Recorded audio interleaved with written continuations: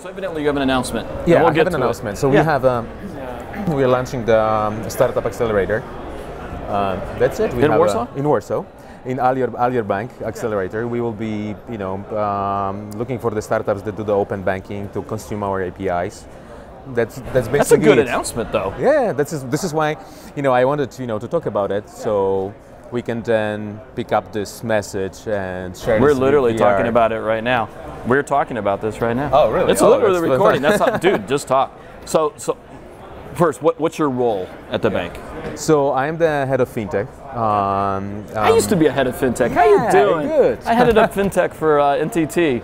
We're like brothers, except you got better hair. No, well, still have it, but my forehead is migrating north. So mine's going north and south. It's just it's a lot of moose. Oh yeah. So cool. Yeah. So I'm head of FinTech. I'm running this department. We are working with FinTech companies mostly. We are analyzing internally what are the key pain points that our business have, and then we look for solutions to what is there. Not only the startups, basically whatever is available outside our environment, our ecosystem. Now focused on the Polish market or broader? No, broader. Most of our companies that we work with, they are in Europe, right? But we also have some partnerships that are outside Europe. But yeah, we're focused on. And what actually drove this forward, right?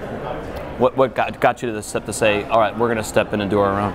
Well, a couple of things. It is the bank that was established in 2008 and started as a greenfield investment and now grew to one of the biggest Polish banks.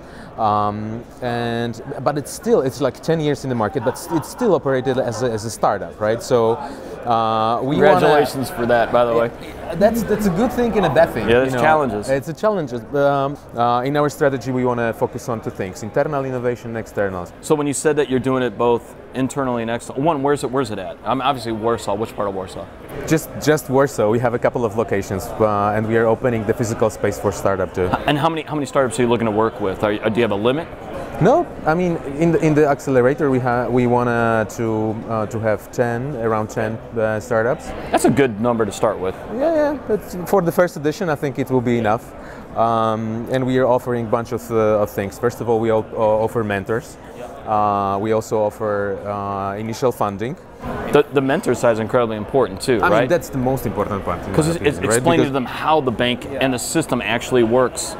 Yeah, if you think about how startup can integrate with banking ecosystem, it's all about insider information, right? So if you have someone that can drag you through all the procurement, all the processes, and get you there, that's the biggest value. And it gets you past the frustration, right? Because you're not realizing the mountain you're about to climb.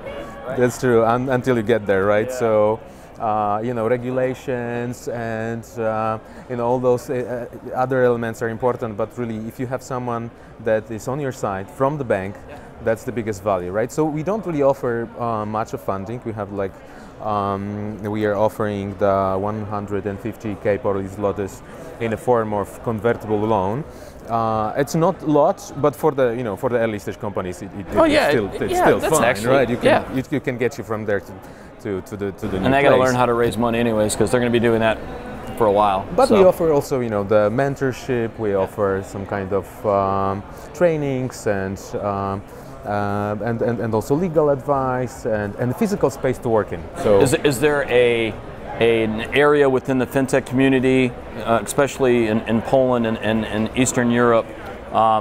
In the early days of FinTech, we'd sit here and we'd talk about lending, right? We talk about payments, but obviously it's expanded. We got RegTech now, InsurTech, you take your pick. Certain areas that stand out more for the market? Or is it just, let's tackle everything and everything needs help?